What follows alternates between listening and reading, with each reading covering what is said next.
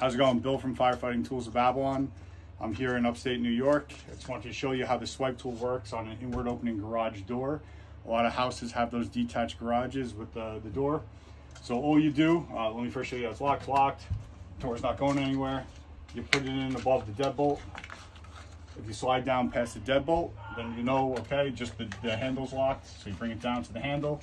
And all you're gonna do is keep that 45-degree angle, and you're gonna push on it, and then push the door open. Easy as that.